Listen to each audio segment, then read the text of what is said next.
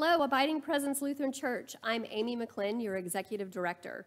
It is important that Executive Council continue to provide quarterly reports to you, the congregation. The third quarter 2020 report is being given virtually, just like the second quarter report. The first report I have is from our treasurer, Delia Hartman. She says, "Thank you to our congregation for your continuous financial support during these difficult times. This summer, we had to replace 2 air conditioning units, and with the COVID-19 pandemic shutdown, we have had to support the day school with some of their expenses since the school was closed for a period of time. None of this would have been possible without the generosity of you, our congregation. Assuming offerings for the fourth quarter are similar to those that we have received so far this year, our church financial situation will be okay."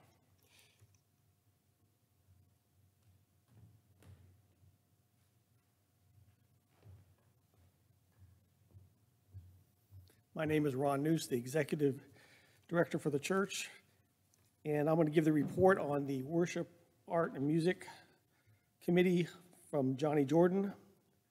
Over the last several months, the Worship, Art, and Music Ministry Action Team has been preparing for and executing our strategy for returning to in-person worship in a safe way.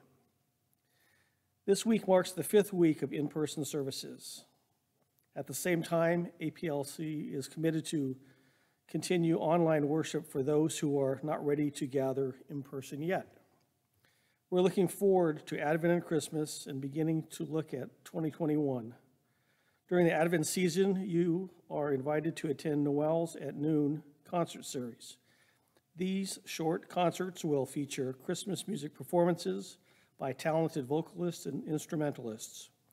We're also planning a Christmas concert featuring our bell choir.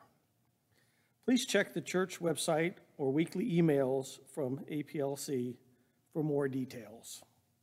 For those who are ready to return to in-person worship, you're invited to join the worship support teams, which are formed to welcome worshipers and to keep everyone safe during our worship services. Please contact Linda Jansen, Johnny Jordan, or the church office for more details. The next report is from Catherine Lamb and from the evangelism team. It has been a joy to see the ministry of evangelism continuing in new ways the past months. We have not been idle. In these unprecedented times, we have continued to serve our siblings in Christ. Our coffee and cookies in the courtyard ministry at Haven for Hope has turned into PB&J for the homeless. We have developed our relationships with the children's shelter and brought them joy and necessities. Ramps are being built, meals are being served, quilts are still being sewn, and Christmas cards to benefit our mission partners are also being crafted. While challenging for all of us, we are continuing to stay together and in new ways continuing Christ's work on earth. The Evangelism Committee is happy to announce we have added a new mission partner to our roster. We will be developing a relationship with Epiphany Ministries, a wonderful opportunity to bring ministry to the incarcerated youth. It is almost time for the holidays.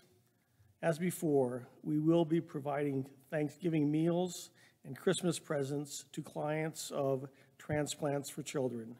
We are expanding the Christmas giving to include other mission partners as well to benefit the children's shelter.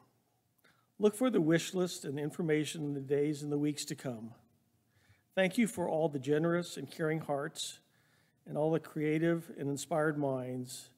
And also thank you for your hardworking hands in helping to serve our community and our church.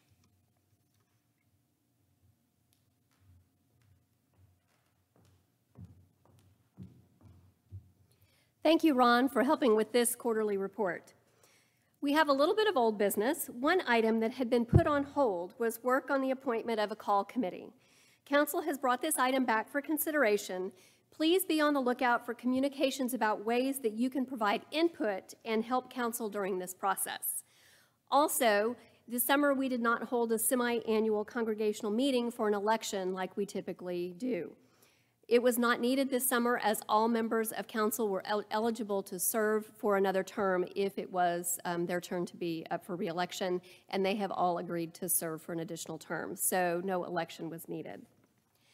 New business, our next council meeting will be on Tuesday, November 10th, 2020 at 7 p.m. Most likely, this meeting will also be via Zoom. If you are interested in joining the next meeting, please let the church office know so they can provide you with the Zoom code for that meeting. I am hopeful that Executive Council will be able to give the fourth quarter report in person so that you can hear more than just my voice and Ron's voice.